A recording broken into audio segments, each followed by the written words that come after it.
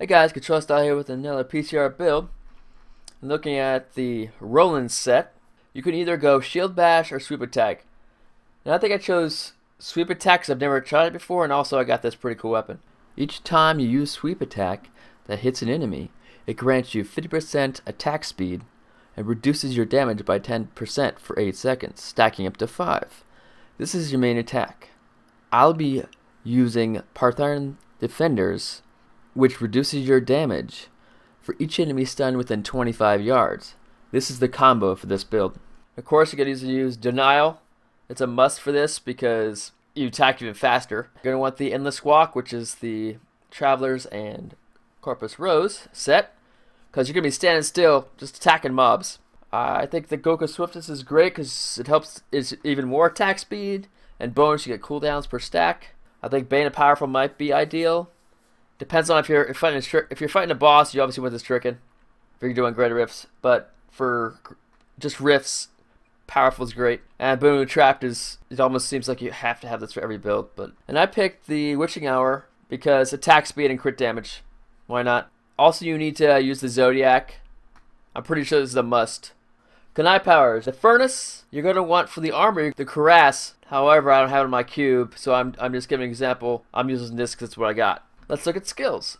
I'm using sweep attack, trip attack. Has a chance to stun them for 2 seconds. Reduces my damage. Awesome. I'm going to use judgment, so yeah. Even more damage. I can crit them even easier, okay? And everyone can't move. Fantastic.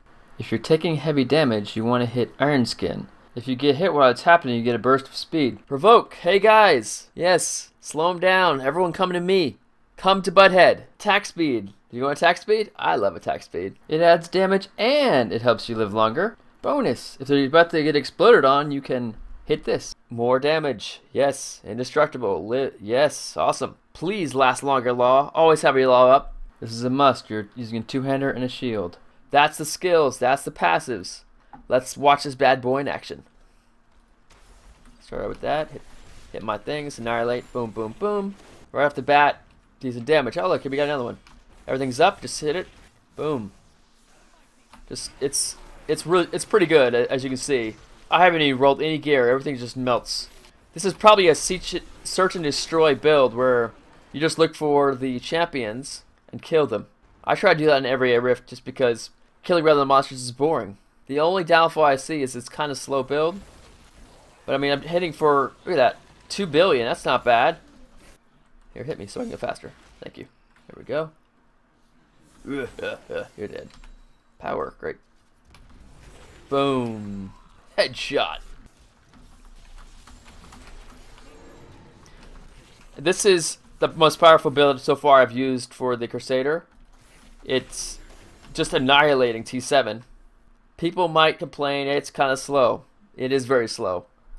You don't have the horse. I mean, I guess you could put the horse out there instead of Provoke.